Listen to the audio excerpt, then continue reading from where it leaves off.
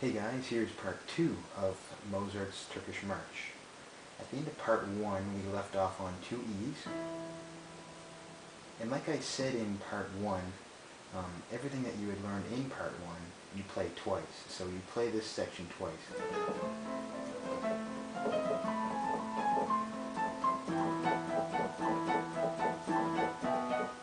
You play that section twice. So again, here's middle C.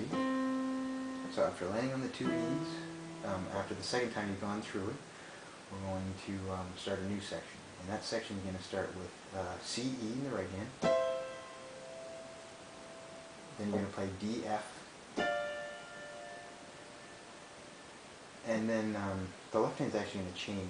You won't be playing the pattern that I taught you in the first video. You're actually playing octaves. So you'll move your left hand down to C octaves. So again, C, E, D, F. And you're going to play E, G in the right hand. And when you play E, G, you're going to hit this C in the left hand.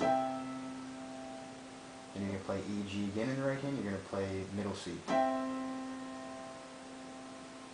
So the left hand is just playing octaves. Kind of like that. So low and then high. So E, G with the low C, and play E, G again with the high C.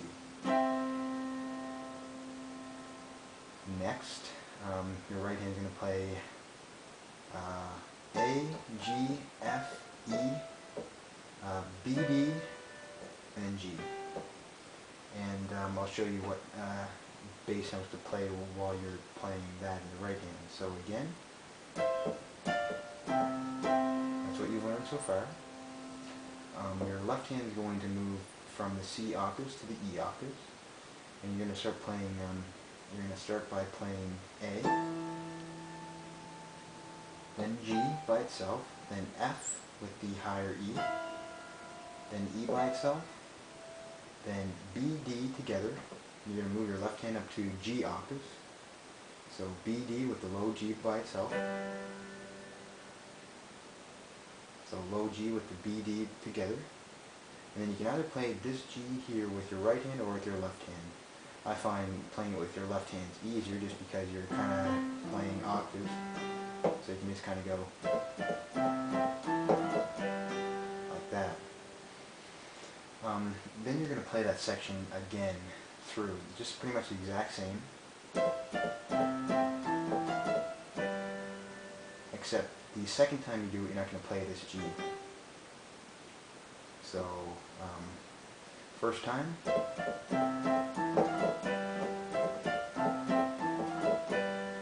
Second time. Next, you're going to play A, C in your right hand, then B, D, and your left hand is going to move down to A octaves, so kind of the same thing, low, high. So again, A, C, B, D, and once you play, you're going to play C, E in the right hand, you're going to play the low A, and you're going to play C, E again in the right hand, you're going to play the higher A. And after that, the right hand is going to play F, E, D, C, G sharp B, then E. And then, like I said before, I'll show you the bass to go with those notes in the right hand. So again, A, C, B, D, C, E with the lower A note, and then C, E again with the higher A note in the left hand. Then move your left hand to C octaves. And you're going to play F in the right hand with C in the left hand, that C there. And you're going to play E by itself. And you're going to play this D in the right hand with this middle C. And C by itself. And you're going to move your left hand up to E octaves. And you're going to play G sharp B in the right hand with that E. And then you can either play this E with your right hand or this E with your left hand. Either play it with your right or left hand. And like I said, the left hand would probably be easier to play it just because you're just kind of doing that action anyway with your left hand. And then you're going to play through that little bit again twice. So after the first time, again. But you don't play that E. So it's kind of like the first section that we just learned, except just with different notes. But it's kind of like the same structure to it. So after that, we go right back to the beginning, what we've already learned. We play B, A, G sharp, A. And we play the C with the ACE pattern.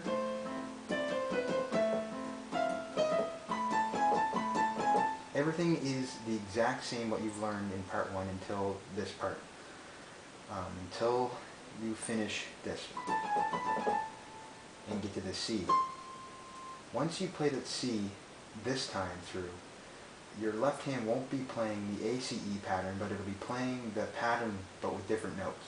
It'll be playing F, A, D sharp. Yes. I realize you can't really see it, but that's what I'm playing. I'll probably, yeah, I'll do it that way just so you guys can see it. So when right after this part, and you play this C here, you're going to play the F together with the C, and you're going to play A, D sharp by itself, then you're going to play A with the A, D sharp in the left hand, then B in the right hand with the A, D sharp in the left hand. So again.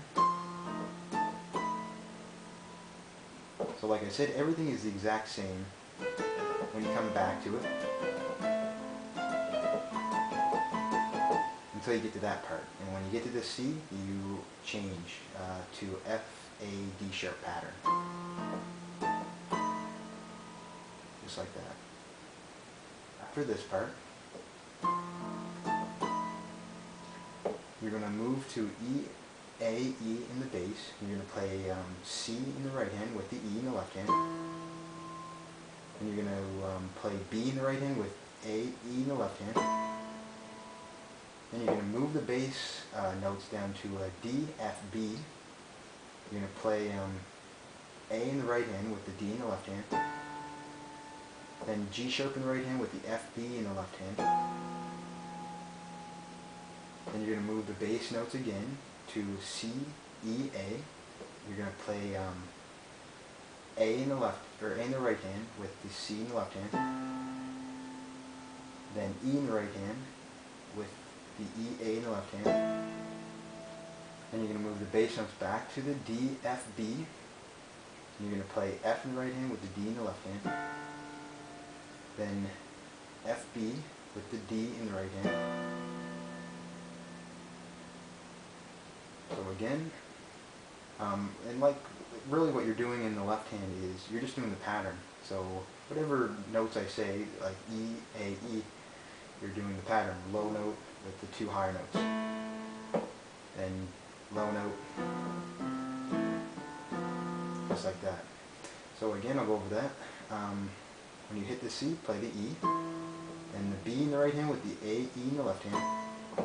Then the A in the left, or A in the right hand with the D in the left hand. Then G sharp in the right hand with the F, B in the left hand. Then A with the C. Then E in the right hand with the E, A in the left hand. Then F in the right hand with the D in the left hand. Then D in the right hand with the F, B in the left hand. And then you'll get to this C here, first C above middle C. And when you get to that, you're going to play E, A in the left hand. But you're not going to do any pattern, you're just going to play just like that. You're going to play it twice, E, A in the left hand with the C in the right hand. So C in the right hand with the E, A in the left hand together, then play the C or the E, A by itself in the left hand.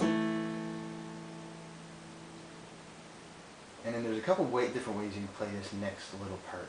When you get to this B, you're going to play E, G sharp together with the B, and then E, G sharp again, and then A, B by itself, and then A octaves with the A. Or you can play it the other way. Again, it's kind of the same thing. C in the right hand, EA in the left hand, then EA by itself. And when you get to this B with the E G sharp in the left hand, all you do is kind of play the B C a few times. But you play the E G sharp twice, just like that. Whichever way you want to do it, and then you land on the A octave in the left hand and the one A in the right hand. Now after that part, there's a few different ways I've seen this song play out. You can go into a new section right after doing that, or you can go back into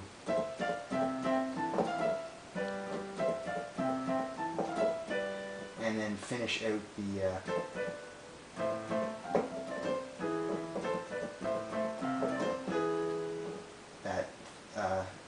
those two sections, and then going into this section, and then going into just what we've just learned. You can either do it that way, or you can just skip all that altogether and go into the new section.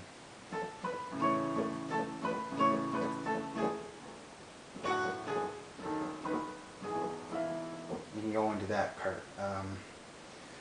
So you can do whatever you want. I'm just going to skip ahead into the new section where we play octaves in the right hand, and we play kind of a rolling chord in the left hand for the bass. So right after landing on A octave in the left hand with the single A in the right hand, we're going to play A octave, B octave, and you're going to play C octave in the right hand. When you get to that C, we're going to roll an A major chord, and that's going to be A, C sharp, E, and an A. Roll that, all four of those keys when you get to the C sharp octave in the right hand. Then play, then the pattern kind of is going to be in the left hand during this section. You'll roll the chord, and you're going to play the highest key a few times, depending on what chord it is. So with the A, you'll kind of play it 1, 2, 3, 4 after you roll the chord. So again, A octaves, B octaves. When you get to the C octaves, roll into the A major chord. Then play the high A note by itself. Then play A octaves with the A note, then B octaves with the A note.